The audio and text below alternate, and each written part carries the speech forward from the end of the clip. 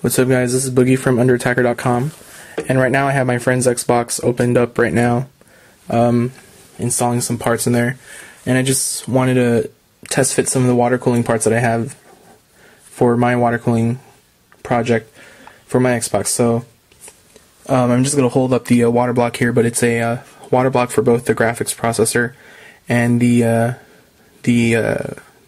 CPU, and it covers both of them like so.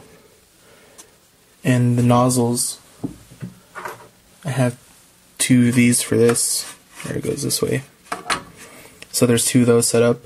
And then I have the water pump, which is actually pretty big. I'm not sure where I'm going to put this yet, but I'm assuming since the fans aren't going to be in here, I'll probably mount it like this or something. I don't know. But there isn't a lot of room in here. As you can tell, this is actually where the CD drive goes, so I might have to put it here somewhere. Maybe even on top of the capacitors, I don't know. It's going to be a tight fit.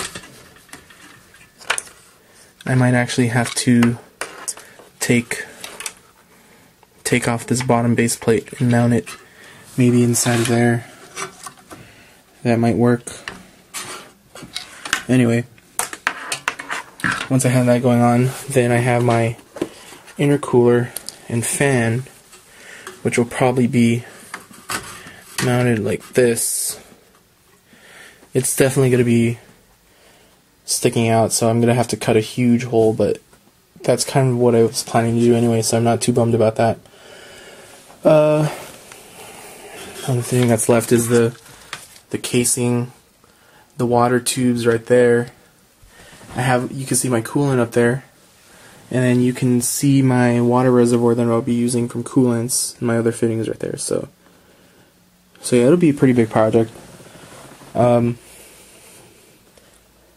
guess now that I finally saw how everything looked and was laid out, I guess the only thing I'm really worried about now is this pump. So actually, let me take it off. Let me take the base plate off and see if it'll fit in there. So hold on. So yeah, I took off the base plate, and it's still a really tight fit. Like, as you can see,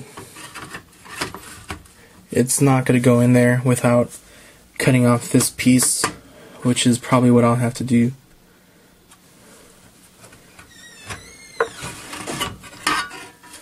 But yeah, I'm not too sure about that, because this is where the DVD drive is going to be going, and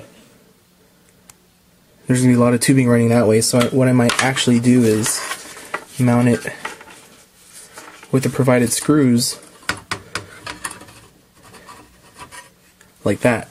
I'll notch off this piece right here, let it rest here, and run the tubing like that, and the other tubing through the casing sticking out, going into the reservoir, which will sit around this area. So yeah, it's gonna be pretty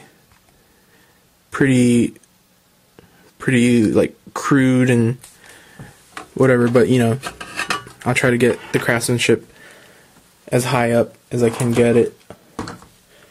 You know, not make it look too ghetto. Like my ripped pants right here.